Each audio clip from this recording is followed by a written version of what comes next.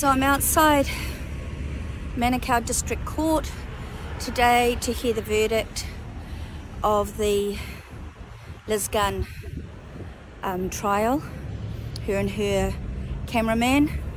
You may or may not be aware that she was charged with assault and trespass, and her cameraman, I think, was charged with assault, trespass and resisting arrest.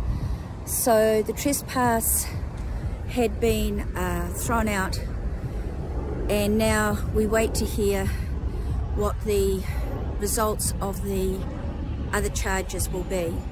So I'll be heading into court very soon, and I will report back to you, and might even be able to get some words from Liz Gunn. So signing out until maybe an hour.